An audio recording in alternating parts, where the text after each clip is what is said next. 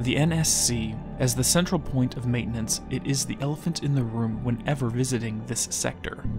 According to Arish and documents around the house, the NSC is a power plant that produces all the energy consumed by the Bureau.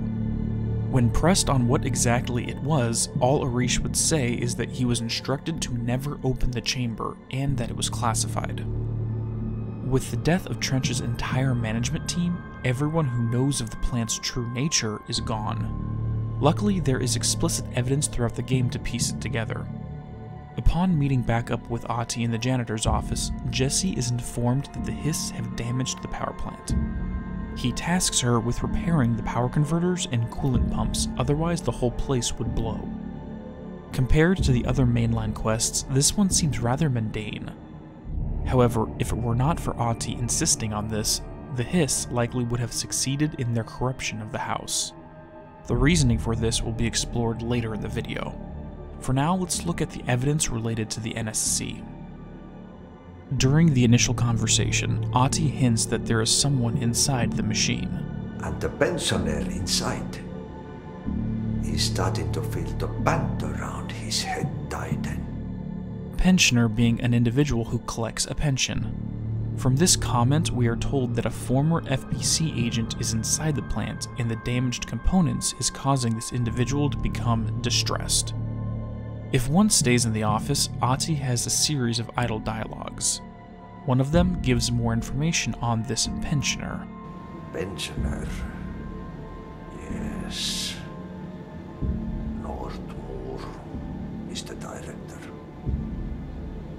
Started to climb on the walls in his bachelor pad. With this, it is easy enough to make the supposition that Director Northmoor is housed within the NSC. This is confirmed if one climbs up on it. One section has an infrared scan of the chamber and the figure inside. Looking up, we learn that the NSC stands for Northmoor Sarcophagus Container. The document of the same name can be found in this area. While the occupant's name is redacted, it details the history of Northmoor's sarcophagus. Originally designed by Trench after he was promoted, it was intended to be a safe place to house the previous director. At some point in the past, the NSC vanished along with Northmoor. Remains of it can be found at the formation in the quarry. Luckily, the Bureau was able to subdue Northmoor and designed an upgraded version of the NSC to prevent this problem in the future. After maybe 2 decades of confinement, the pensioner escaping would be catastrophic. The title of one document is Dynamic Energy Extraction and Conversion. As a power plant, the device is designed to siphon the excess energy output from Northmoor and convert it into a usable energy source to power the Bureau. Being self-sufficient with their energy demands gives the FBC 2 perks. 1, they are invisible on the New York City power grid, and 2, their energy costs do not need to be reported to the US Treasury Department. By decreasing their budget, it allows the FBC to draw less attention from the federal government. The previously mentioned excess in energy is discussed in the documents found in the Foundation. After the discovery of the oldest house, the service weapon presented itself to Northmoor. Ever since then, he tasked the Bureau with uncovering new objects of power at the board's behest.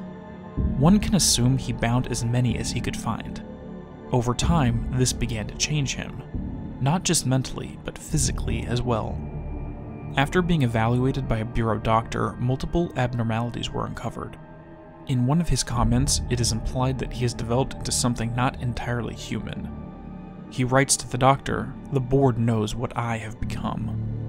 It appears that housing too much paranatural forces within the body caused a change, and led to his state of containing too much energy. Luckily, technology developed by the Bureau was able to convert this energy. Dr. Ash mentioned his invention of power cores, which are able to convert ambient energy and store it. I can presume this technology was modified for the NSC.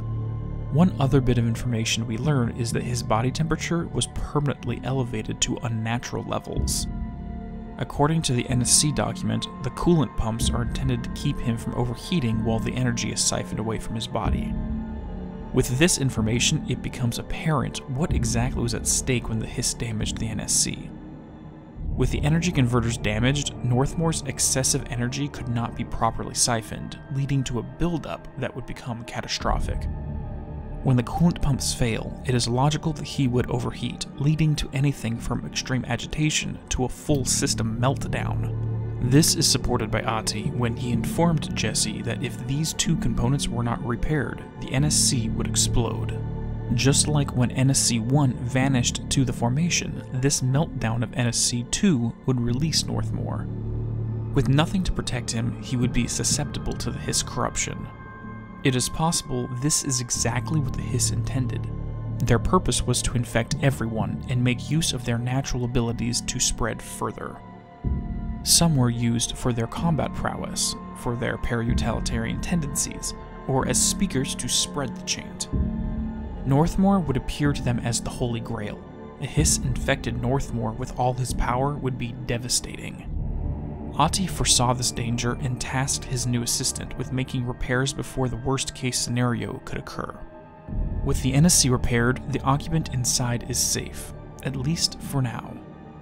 As long as Northmore remains in maintenance, the Bureau is sitting on top of a bomb waiting to go off. It is not a question of if, but when the former director is released. After decades of incarceration and a previous escape attempt, I could only imagine what he thinks about the Bureau now. How the solitude twisted his mind. In the end, a confrontation between these two directors is only a matter of time.